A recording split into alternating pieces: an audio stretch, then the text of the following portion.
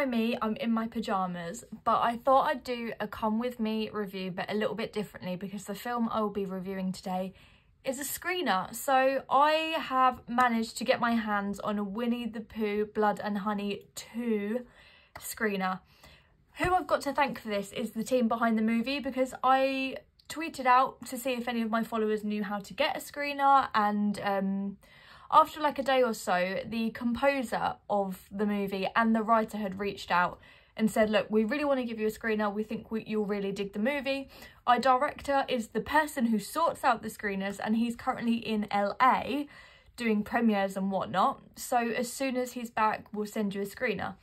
And they did. So they stayed in contact the whole time. I've been chatting with the team. They are all super duper lovely. I also found out that the director and the lead actor live, or used to live, really close to where I live. So yeah, we've been like chatting away and it's been really fun. And they kept to their word. As soon as he got back to LA, they emailed me straight away with a screener. So I'm going to review it today for you guys. I'm hesitant because I really didn't like the original. Like, I hated it. And, you know, the team know that this did not go down well with audiences at all. But there's a bigger budget here. There's a writer on board who I really enjoy, Matt Leslie. He has a movie called Summer of '84, which stars, who's that guy from The Babysitter? Judah Lewis. I really enjoy him, and I liked that movie. So I'm hopeful for what we're about to see. I will come back to you later and tell you what I thought.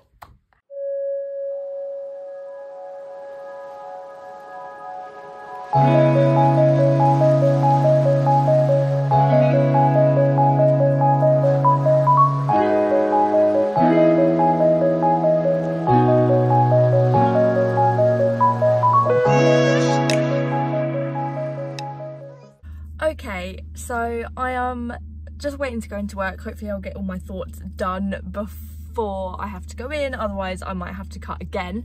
But anyway, I have a lot of thoughts about this movie, so let's discuss them. As always, I'll do the positive stuff first, and then I'll move into any mixed or negative that I may have. So right off the bat, the first thing I noticed is that they've really listened to the critics and the audience based on the first film, and paid attention to the critiques that they had and improved them. Right off the bat, the first thing that we get is like a little animated sort of montagey thing, which is something from the first movie that people really liked. So I was glad to see another one of those, and it was really fun. It was all designed really well, and it had like a lot of exposition to give us at the start, and it done it in like a cool, digestible and more fun way than just, you know, talking at us. So I really enjoyed that. Hopefully that's something they incorporate in all of their movies, because it's a nice fun element and it really works. My next favourite thing about this film was actually the lead character, the actor.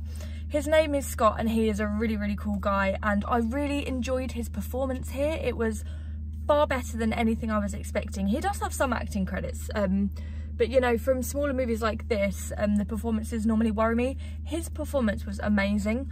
The script demands quite a lot from him as it plays out, and he has to give a really emotional turn, and I think he succeeded in that. I really, really liked him, and I'm sure they'll keep utilising his character. He does play Christopher Robin after all, so I'm really excited to see more of him and his arc in this franchise.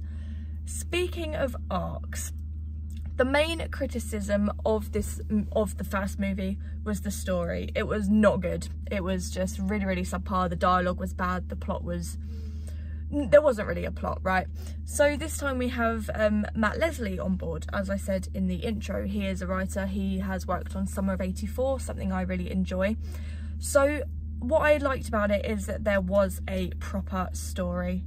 There was character development, there was plot development, and it actually gave us something tangible as opposed to just being, you know, a bit of carnage. And the story was really deep, and yeah, just something to really sink your teeth into. I think that pretty much covers it.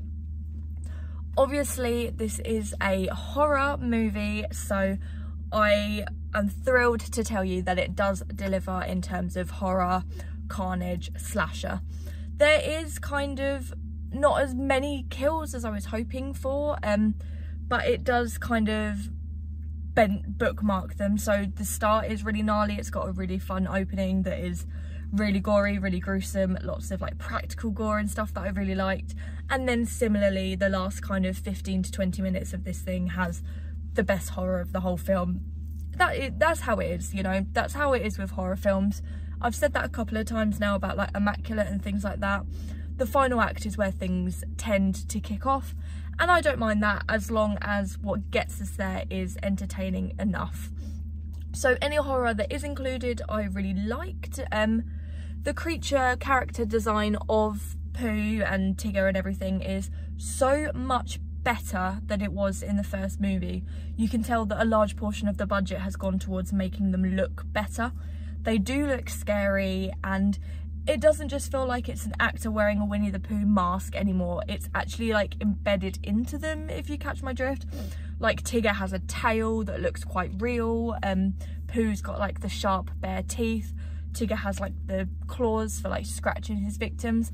The villains are a lot better like design, and they utilize what they've got in their kills, so I really enjoyed it for that aspect. And that is where this thing is at its most unique, just the characters that we're using here for horror, and it works, it undeniably works. So yeah, in general, like all of the filmmaking on show here is miles better than the filmmaking on display in the first one.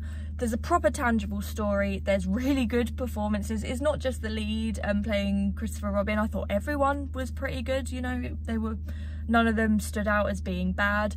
The character design for the villains is fantastic, the kills were really gnarly. There's this one scene towards the end set at a rave that I had so much fun with, like just that setting for our slasher villains to come in. It was just super fun, I really liked it. The score is something I forgot to mention as well. The score is really good. It's your, you know, your general horror affair, but it matches the tone of the movie really well. It's amped up when it needs to be, it's quieter when it needs to be, and yeah, it supports the movie just fine. So I'm sounding like I loved it right now, and whilst I didn't love it, it's still like a middle of the road sort of slasher. It's not, you know, fantastic, amazing. For what it's managed to do compared to the first one, I think it has to be commended. So let me get into like my mixed / negative to give you more of an impression of why I haven't got this rated super duper high. As I said, there is a proper focus on story here, and I feel like the focus is on that more so than anything else, and at times this movie does have boring stretches. There was a monologue in here that didn't particularly capture my attention for the whole time it was playing out. It was a little bit long for my taste. I don't think the dialogue being delivered was intriguing enough to last that long, and it gets a little bit repetitive, and it is predictable, so a lot of the story playing out you kind of are expecting. So I've just seen a massive spider coming down my mirror inside. No thank you. Anyway, yeah, it's not the most intriguing story. Like I said, I'm glad we have one. It's nice to sink your teeth into, but it does kind of leave its horror to one side to focus more on its story, which is a blessing and a curse. This is more of a mixed thing than a negative, but it is boring in places. I do feel like a lot of general viewers will be turned off by the story. Another criticism that I had of the first movie that I still have here is that it takes itself so freaking seriously. Like, it's Winnie the Pooh horror, it's Winnie the Pooh slasher. Why is it not more fun? Admittedly, there are a couple of jokes in here, but I don't know if they were supposed to be. I was kind of laughing along just at how silly it was, I think. Maybe it was intended, I'd like to think it was. But yeah, like, I feel like you can be dark and fun at the same time. Look at any other horror comedy, like Lisa Frankenstein for an example. Not a perfect movie, but balances its darkness, and it is freaking dark, with its comedy and light, colours and energy really well. I would love to see the Winnie the Pooh Blood and Honey franchise be a bit more tongue-in-cheek, be a bit more fun. On paper, this is a really stupid, silly, fun idea, so I feel like it really needs to tap into that.